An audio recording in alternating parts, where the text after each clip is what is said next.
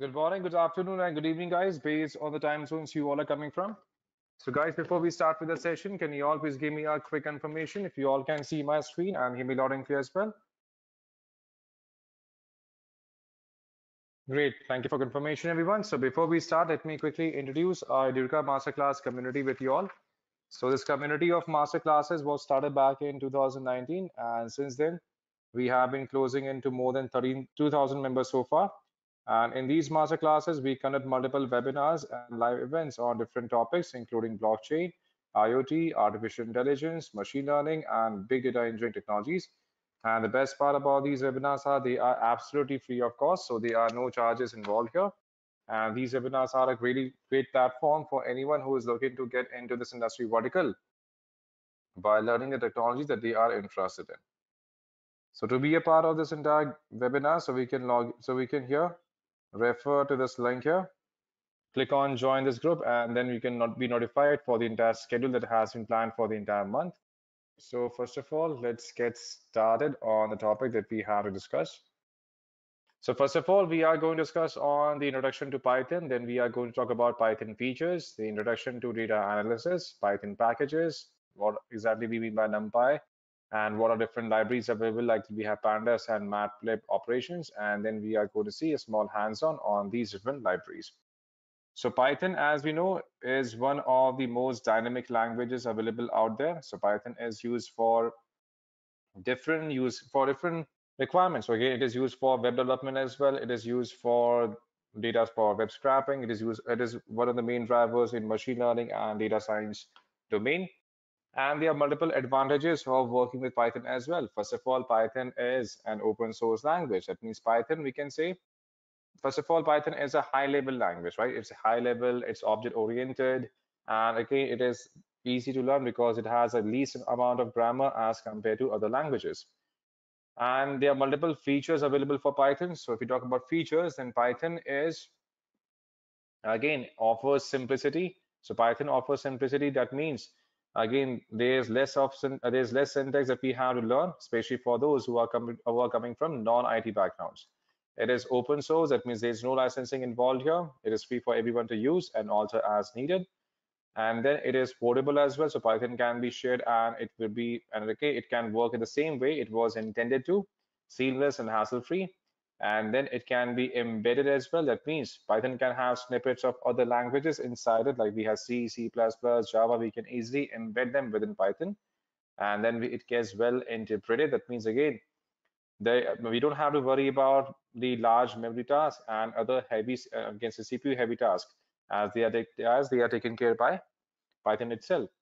And then it has a collection of huge number of libraries as compared to other packages. And then here we have OOPS. So OOPS means the object orientation simply helps to break down complex problems of this world into code. And again, we can provide security to obtain better solutions as well. Now, who exactly uses Python? Now, Python is used by multiple domains and almost every company out there, they have been using Python, like Google, Dropbox, NSA, NASA, Netflix, almost every company, every solution that we can think of has some way or the other Python embedded in it. And now if you talk about data analysis, then what exactly data analysis is? So it's simply working on analyzing large sets of data and trying to make some meaning, or we can say derive some meaningful insight out of it, right? So again, data of unemployed youth across the globe from 2002 to 2020. So the percentage increase in unemployed youth in Afghanistan between 2010 and 2020. So we want to analyze this kind of situation. So there we have to make use of Python for that, because we have extensive libraries available in Python to help us out. So starting with Pandas. So Pandas is basically a library written for Python programming language for data manipulation and analysis. So Pandas is again useful for heterogeneously typed columns, and again where we can work with ordered and unordered data set as well. So we can use it for creating multiple data frames where we can store data, and then we can even perform calculations on top of it as well. And then we can also, now by using Pandas, we can slice the data frames, we can change the index, we can convert data, we can join and perform join and merge operations. We can concatenate multiple smaller data frames into a single data frame, and we can change the column headers as well. We can always do that. And then if you talk about the slicing component here, so we can simply slice the components into two different parts by using Pandas library. So for example, now for For seeing a small use case, what we can do, we can create a small data frame. So for that, we can make use of Sublime Text. Let's do one thing. Let's create a small CSV file directly. Let's save it as, suppose, data.csv. And here we can define, now we can define multiple data sets that you want to make use of. For example, let's say in this CSV file, we want to define what we have. We have index, we have index, integer rate, and interest rate, and then we have GDP thousands, right? So we have index, then we have the index, then we have the interest rate, and then we have GDP. Suppose we have GDP. So here we can create any small value in terms of CSV. For example, we have four values, right? We can define, suppose 2001, interest is at 2, GDP as, suppose, let's say GDP has been defined in thousand itself. So we can define any value for GDP here. Suppose here we define and 50, 2002, suppose as 2. Here we can have about 45, 2002, or suppose 2003. Here we can have 2. Here we can have, suppose, 54. And then we can have 2004, and interest rate suppose as 3, and GDP suppose as, suppose, 52, or suppose 55 itself. So here we can have what? A simple CSV format as a comma separated value. That is what we define in terms of CSV, correct? And now we want to work on defining, again, here we can go ahead and create any kind of slicing options as well. So basically, slicing means what? Slicing, it means if you want to carve out the entire data set into smaller components, right? If you want to carve out you can say large data set into smaller components, then we can do that easily by using the slicing component as well, right? We can make use of any Jupyter notebook as well. So in case we have any kind of Python notebook available, we can make use of Colab, or we can make use of Jupyter notebooks as well. We can do that. So here we can, now if we have Jupyter notebook installed locally, then we can make use of it. In case we don't have the access to any Jupyter installation, then we can use another notebooks like we have Colab. We can do that. So here we have the access to a Jupyter notebook, so we can go ahead and create a new notebook as well for Python 3, or we can use any of the other IDEs available, like we have PyCharm. In case we have access to PyCharm, we can use PyCharm. In case we have access to this kind of Jupyter notebook, we can make use of it. We can define any, we can make use of any platform. All right, we can do that, whichever we are comfortable with. For example, suppose here we want to work with PyCharm, we can even work with PyCharm as well. For example, let's say here we want to, first of all, import pandas. So we can define pandas as PD, right? Pandas is a library available, so we can import pandas as PD. If we are using PyCharm, then we have to ensure that we do have the pandas library installed. And if we don't have it installed, then we can navigate to the section called as up here. Now, here we have settings. Under settings, we have project interpreter, right?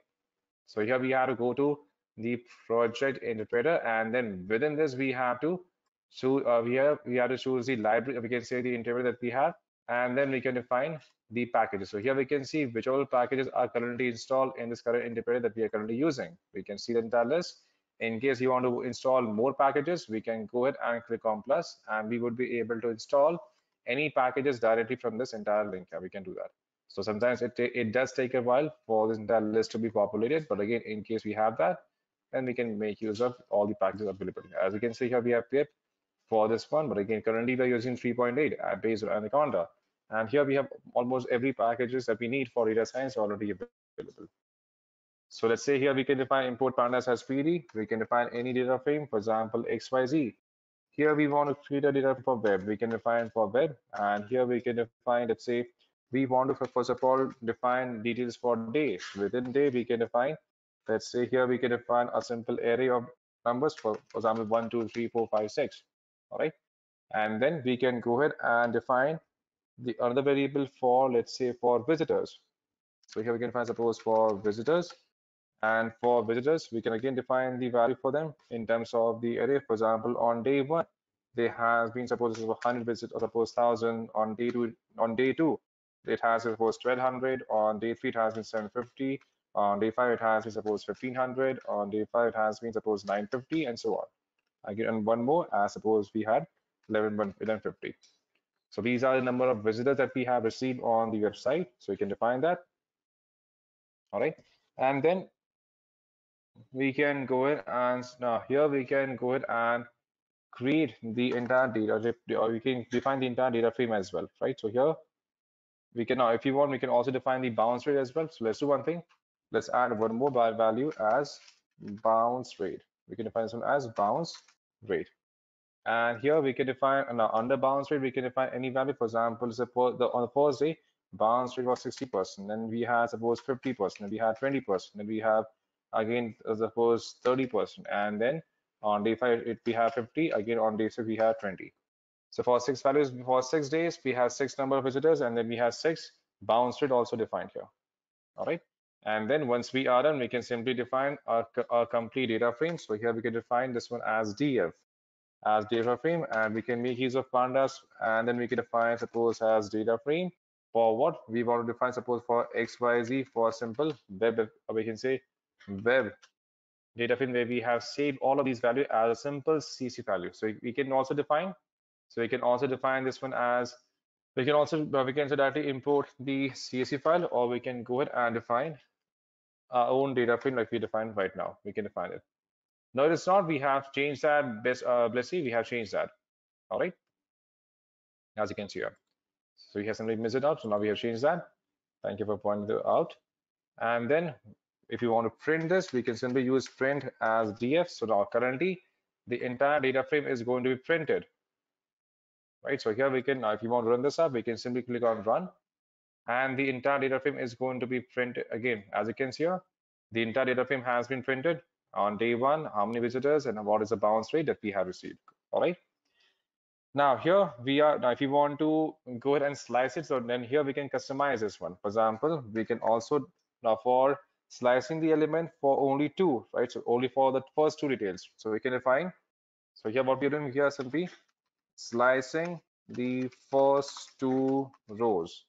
So for that, we can define print, and here we can define df. Now, from the given data frame, we want to print head, and from head, we want to print 2. That means the first 2 rows should be printed here. We can define df head 2. So now if we run this up again, we would be able to see the data frame along with the slice element, as in the first 2 elements have been printed, as you can see here. Now, just to avoid confusion, let's do one thing. Let's add this one as a comment.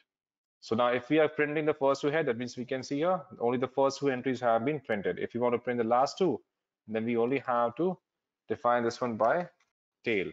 And if we define tail, then the last two details, I think the last 2 entries are going to be returned as a response, as a part of slicing the elements. All right. And if you want, we can go ahead and concatenate multiple values depending upon the requirement. We can simply go ahead and join the values as well. Now we can take another example, or we can stick to the same example if you want. For example, let's do one thing. Let's say we create another data frame. We can copy this one. Suppose now here we have 2 data frames. We can name this one suppose for ABC Web, and here we have the same days. Here we may have different visitors. Suppose as 2000, we may have suppose 1800, we may have suppose 750, we may have suppose again 1000 itself, then we may have 1950, and we may have suppose 2150.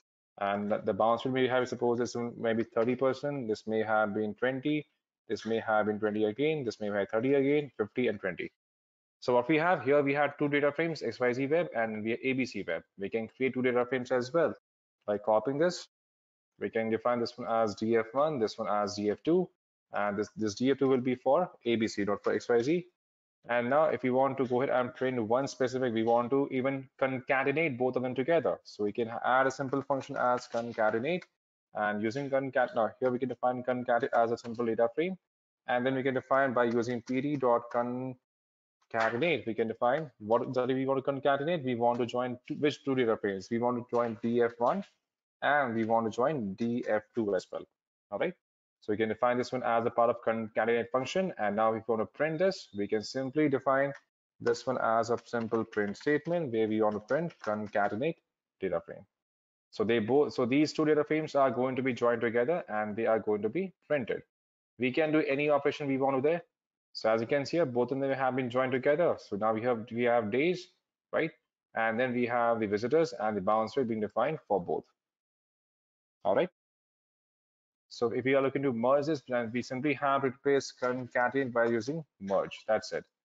Suppose here we can, or let's do one thing, we can copy this. So here we can define this one. Suppose here we can name it as suppose merged, and we can replace this with merge as well. And then we can define which data frames we are going to merge. So here we don't have to be specific. We don't have to include these two different brackets. So we can simply define merge.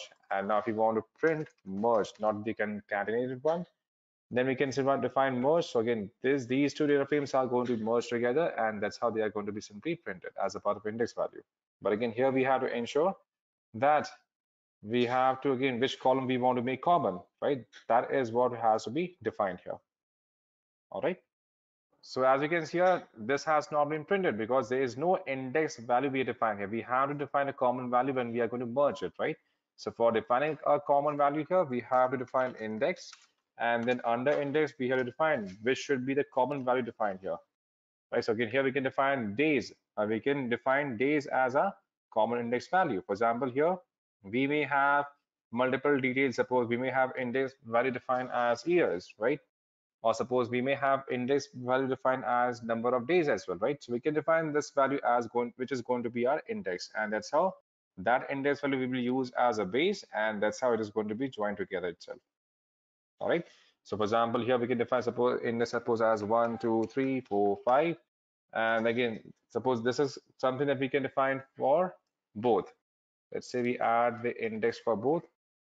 And if you want, we can take up another example as well. So again, if we find this one up to be a bit confused, we can take up another example as a reference. So basically here we can define pandas. Let's suppose here we have two different data frames available with us that we want to make use of. Like we already have one previous example that we can use for a better understanding. So here we also have two different database. We have also have two different data frames defined, and now what we have done, we are simply merged them together for finding out the entire merge details. Now this is another program that we already have, and again, if you want, we can simply run the file here. So having the common index value, they are both are going to be merged together, as you can see here, based on the common values. So now we have, although we have two data frames, but again, they both have been merged together itself. That's how it works. And similarly, we can perform multiple operations, not just slicing here. We can define merging. We can simply go in and work on joining the elements. We can work on concatenation that we discussed. So there are multiple libraries that we can define as and when required, as per the requirement. Thank you so much for joining, guys, and have a great day ahead. Take care. Bye-bye.